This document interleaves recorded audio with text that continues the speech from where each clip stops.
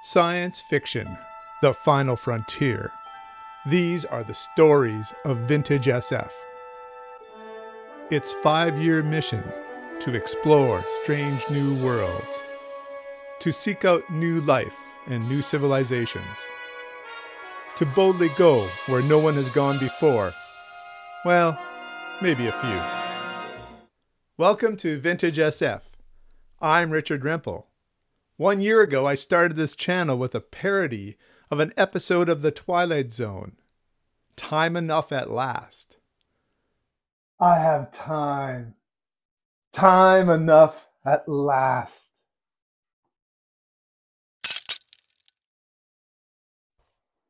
And today, I'm continuing my mission.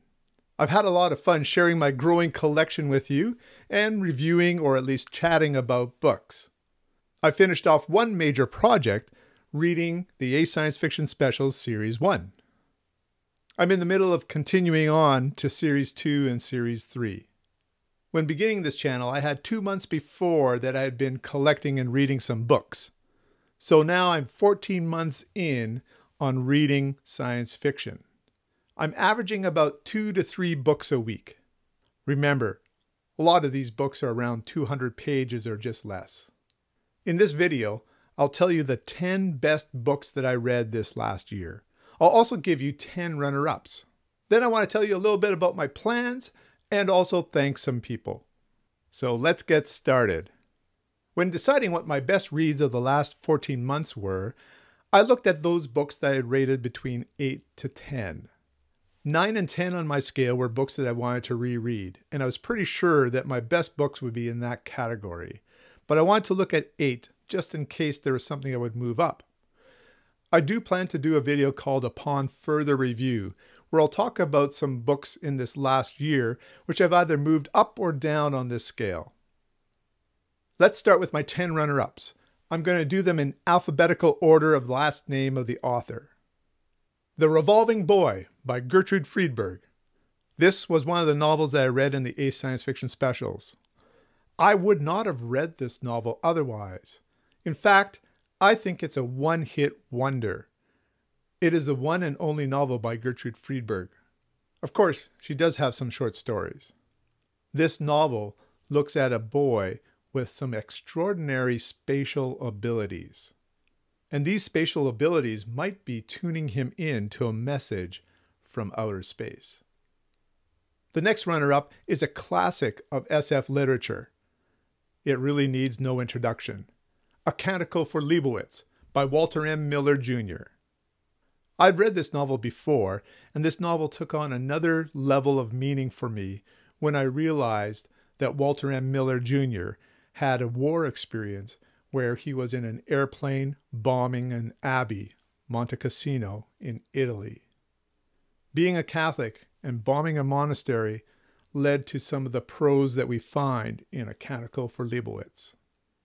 My next runner-up was by another new author to me, Alexei Panshin. It was called Rite of Passage. It won the Nebula Award. It is a coming-of-age story for a girl upon a generation ship. But this generation ship is now a home and it travels between the colonized worlds. My next runner-up is the most contemporary book on this list. Bewilderment by Richard Powers. This book is an homage and actually refers back to another book that's on our list. I'll get to that when we get to that book. The protagonists are a father and a son. The wife has passed away and it's left a hole in their lives. The son has some neurodivergent qualities, and there's an experiment to see if they can line up his brainwaves with the brainwaves of a volunteer. But what if that volunteer is the brainwaves recorded of his dead mother? I think this is a modern hidden gem. A lot of people may not even think of it as science fiction, but it was very moving. A good story. Next, Inverted World by Christopher Priest. This has a fascinating concept. The world building is tremendous, and throughout, we're trying to just figure out what the rules of this world are. If you've never heard of Christopher Priest, I think his most famous work is The Prestige, and there was a movie by that name. We're halfway through the runner-ups now. This next one is a collection of stories by Bob Shaw called Cosmic Kaleidoscope. So many ideas and unique plot twists. This is a great collection of science fiction short stories. And speaking of Bob Shaw, there's a fix-up novel of short stories called Other Days, Other Eyes. It refers to the concept of slow glass. That which goes into the glass as light only comes out sometime later, perhaps even years. Where can you take this concept? Bob Shaw is such a creative writer, and we look at the different outcomes from law enforcement to history, etc. There's one particularly poignant story in this collection, or actually I should say fix-up. Another collection of short stories introduced me to a universe called The Instrumentality of Mankind. You Will Never Be the Same by Cordwainer Smith. Since reading this collection, I've collected all of Cordwainer Smith's work. You'll hear more about him in the future. Smith may be one of the most interesting authors that I've researched.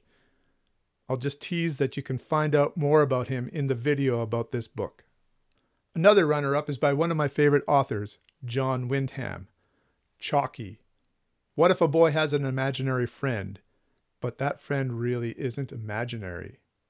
A quiet yet disturbing story. And the last runner-up is another John Wyndham novel, The Day of the Triffids. Once again, this is a novel just like A Canticle for Leibowitz, which was formed by experiences in the Second World War. What if Europe couldn't recover from the devastation of the war?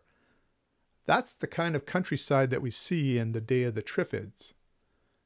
Two seemingly unrelated events cause a catastrophe.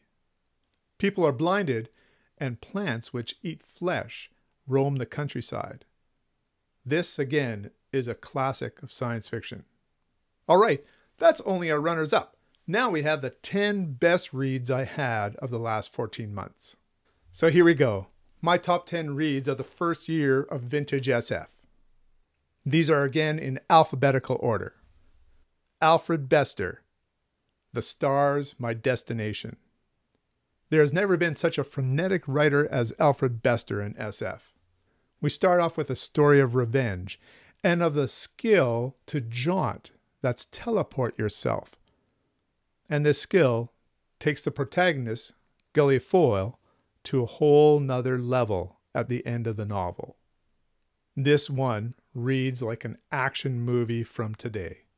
It's really surprising that this has never been adapted for the screen.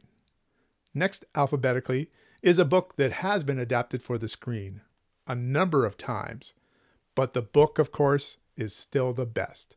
Pierre Boulle's Planet of the Apes. If you haven't read the book, you don't know the entire story. This one is one of those formative reads that I had as a teenager. Highly recommended. And the next one is also a very formative read from my teenage years. Arthur C. Clarke's Childhood's End. It is notable for having two big paradigm shifts in the story. Masterful. Our next book is arguably the best military SF book ever. Joe Haldeman's The Forever War. And it's not only military SF, it's also an anti-war book. It really is the experience of Joe Haldeman in the Vietnam War. You can find an excellent review for this novel at Grammaticus Books. Do you remember back when I was talking about that runner-up Bewilderment by Richard Powers?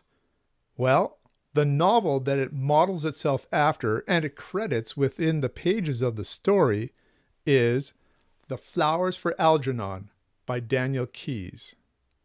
This award-winning novel is one of the most heartfelt SF stories you will ever read. Could you take somebody with a low IQ and give them a drug which would increase their intelligence? How far would that drug take them? And what would happen to the relationships that they had? This, again, is another classic of science fiction. Next, 2 novels by Ursula K. Le Guin. If you are watching my reviews of the A Science Fiction Special Series 1, the completion of it, then you'll know that A Wizard of Earthsea is the best fantasy novel on this list.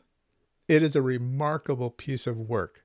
In 200 pages, it builds a world and makes you care for its characters. Le Guin is a special writer, and that also includes the other novel in this list, The Left Hand of Darkness. It is a seminal work of science fiction, of literature. If you haven't read it, you really need to. She is one of these rare novelists who can write both fantasy and science fiction. Many of her science fiction stories take place within a universe that we call the Hainish universe. In this universe, over thousands and thousands of years, Earth has populated other planets, but they've lost track of those planets. Now they've come together again in a collection of worlds. And they keep finding interesting new planets where humanity has evolved in ways that are unexpected. Le Guin is a marvelous author. Next, this author was in my runner-ups and is in this top 10. Bob Shaw, The Palace of Eternity. This story has Bob Shaw's usual inventive ideas and creative plotting. It actually reads like something that either A.E. Van Vogt or perhaps even Bester wrote. It is one of the gems of the A Science Fiction Specials. And now for one of the longest novels that I've read this year. Another contemporary work, Seven Eves by Neal Stephenson. What if something, perhaps a micro black hole, punctured through the moon? The fragments of the moon would start to rain down on Earth in a few years. Could we save our species? This is hard science fiction at its best. 2/3 of the novel is that survival story, and then the last third jumps forward thousands of years, so we get an epilogue that's about 1/3 of the novel. In fact, it's really another new story. I thoroughly enjoyed this novel. It's a great read. And the last one in my top 10 reads is by an author who really only wrote one science fiction novel.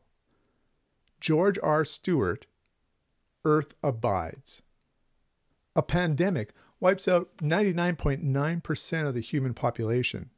This book was written in 1949, but in many ways it feels contemporary. What would happen to the few humans that survived? It is a fascinating look at survival and of generations. It is a deeply moving novel, one that I think many have never heard of before. So there you go. 20 books, 10 runners-up, and 10 best reads of my first year of vintage SF. I plan to return to this format in a year's time for year 2 of vintage SF.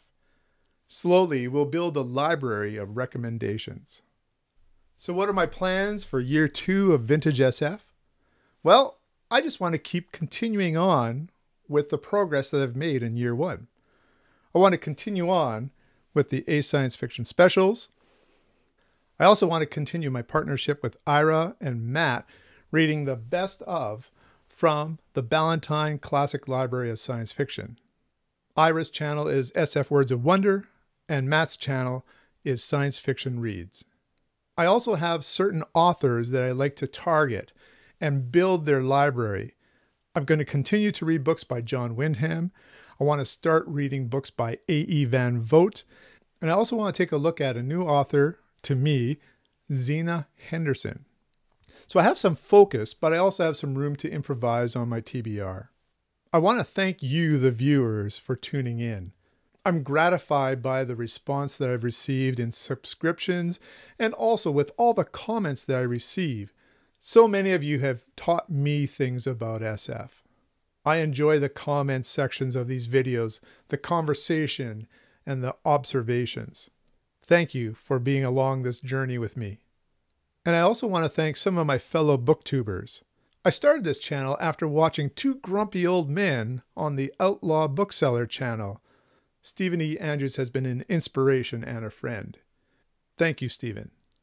And I also fell into communication with one of the most amazing collectors out there, Jules Burt. Thank you for your time and encouragement, Jules. I've mentioned Ira and Matt. I really enjoy doing videos with these guys. Thank you for partnering with me on some videos. I also want to recommend my twin of sorts. We started our channels almost to the day. That's John of Sci-Fi Scavenger. Congratulations, John, on the 1-year anniversary for your channel. There are so many other channels I watch. I thank you all you booktubers for ideas and encouragement. There's too many to name, but I'll try right here. So there you have it. 1 year of vintage SF. Until next time, boldly go.